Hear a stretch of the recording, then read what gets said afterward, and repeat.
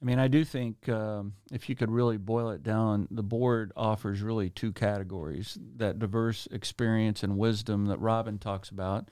I think the current board that we have, there's about 170 years of local business experience from the CSRA.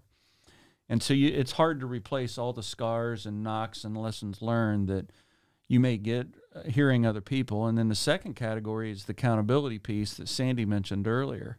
I can't say one, overweighs the other. I think many people need that diverse thought, but then there's other business owners that need that accountability. And I think all of us need it all, to be honest with you. But on any given board meeting, it may be that accountability that really was the value of the day.